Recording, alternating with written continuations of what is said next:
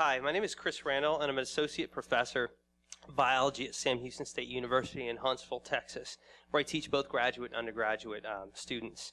Having read through some of the relevant sections of the material that was submitted to the State Board of Education for adoption by 14 publishers this year, I testify that these materials largely represent mainstream opinions regarding the pattern and process of evolution.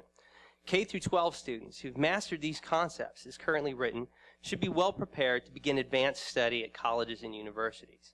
And I further testify that these publications are in full compliance, as far as I can tell, with all the relevant TEKS, the curriculum standards adopted by the State Board of Education. My opinion notwithstanding, it's reasonable for the State Board of Education, the Texas Education Agency, to invite additional review by the top researchers and educators in the field. The universities and research institutions of Texas employ world-leading educators and scientists of evolutionary theory. But these experts have largely been passed over. Inexplicably, few of those chosen to review these materials have any expertise in the field of evolutionary biology at all. And it's worse, too many of them hold views that are not only poor reflections of mainstream science, but are egregiously wrong. Now, these reviewers would not seek to strengthen science standards, but would weaken them. And that's not in the interest of the state of Texas. So we've come really far in the last 5 years in establishing a strong scientific curriculum. And our progress should be forward. Students who are misled about the meaning and explanatory power of evolutionary theory are at a competitive disadvantage. The impact of evolutionary theory extends to fields of engineering, medicine, public health, forensics, agriculture, computer science, and many, many others.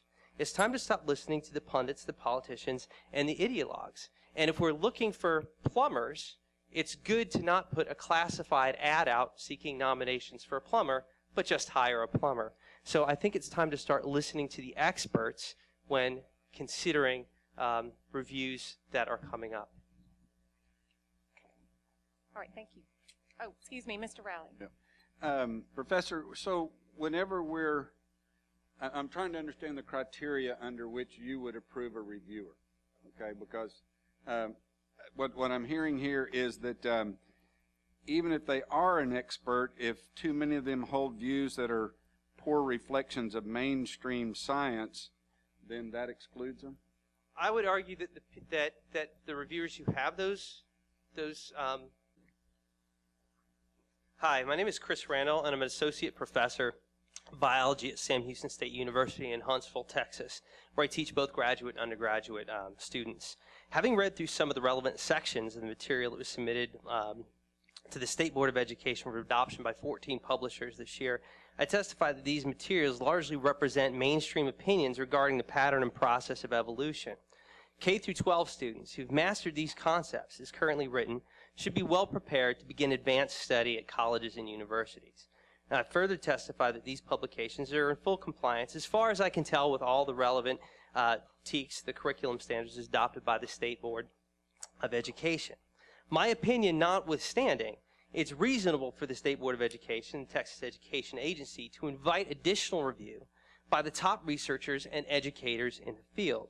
The universities and research institutions of Texas employ world-leading educators and scientists of evolutionary theory. But these experts have largely been passed over. Inexplicably, few of those chosen to review these materials have any expertise in the field of evolutionary biology at all. And it's worse, too many of them hold views that are not only poor reflections of mainstream science, but are egregiously wrong.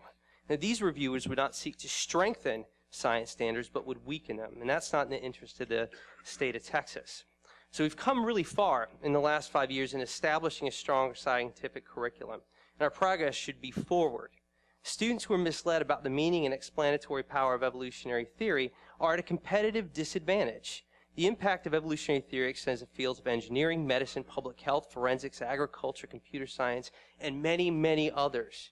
It's time to stop listening to the pundits, the politicians, and the ideologues. And if we're looking for plumbers, it's good to not put a classified ad out seeking nominations for a plumber, but just hire a plumber. So I think it's time to start listening to the experts when considering reviews that are coming up. All right, thank you. Oh, excuse me, Mr. Rowley. Yeah. Professor, so whenever I'm trying to understand the criteria under which you would approve a reviewer, okay? Because what I'm hearing here is that even if they are an expert, if too many of them hold views that are poor reflections of mainstream science, then